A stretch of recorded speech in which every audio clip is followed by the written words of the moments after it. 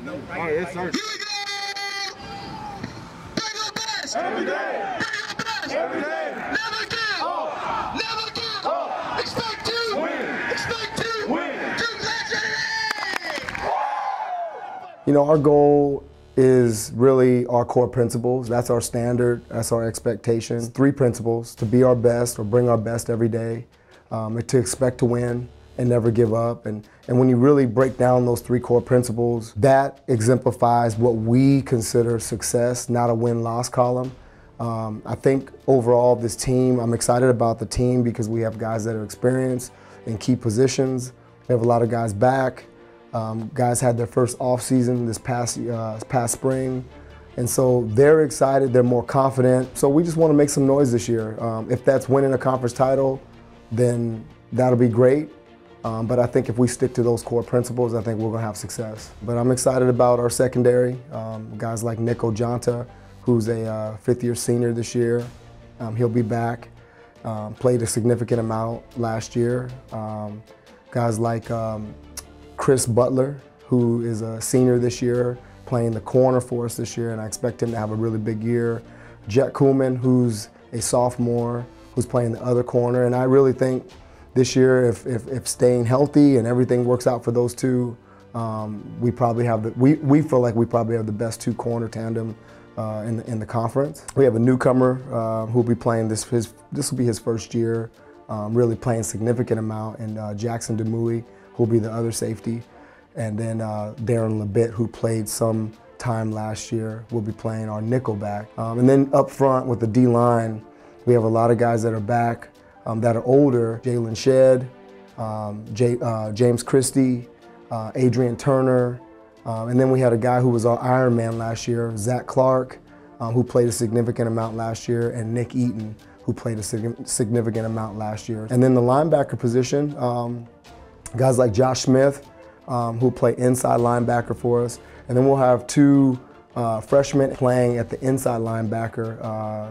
individual by the name of Nehemiah Colson, who I'm just letting everyone know, be on point, watch what happens with this kid. At the outside linebacker position, we have a guy by the name of Thomas Gaffney, who moved over from tight end, who'll be playing at the outside linebacker with a number of freshmen behind him who we're excited about.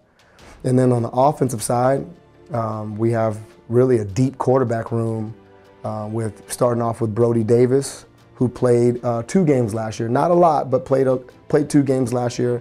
Had an explosive game against center, so we're excited about him. He's right now the starter. Melvindrick Johnson, who is our backup, who's had a great camp.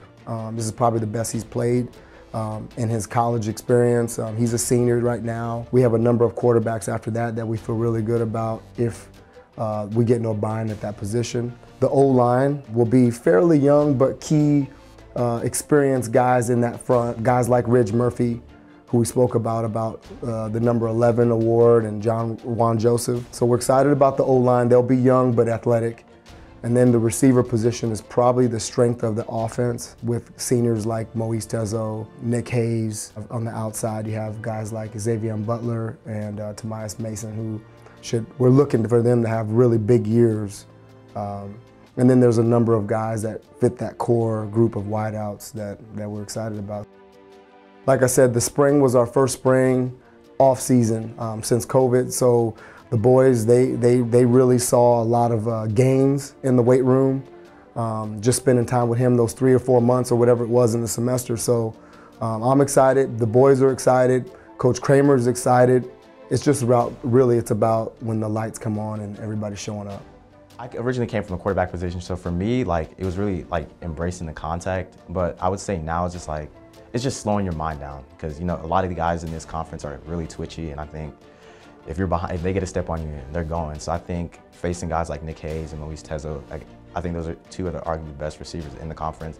So it gives me good work. It's really helped me like slow down my eyes in terms of just locking in and just doing things simple. I think when I first started playing the position, if you overcomplicate the position, you're gonna get toasted. And I think when you stick to simple rules, you just have fun with it and you make plays.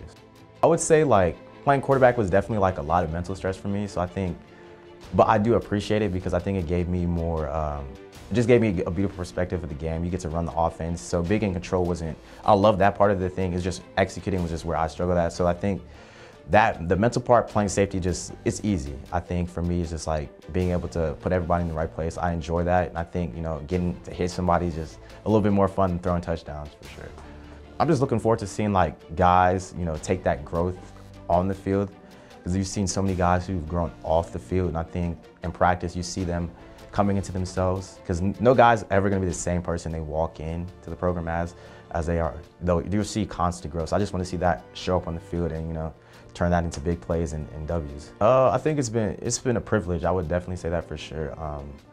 Like my time, I've had a good time at Millsaps.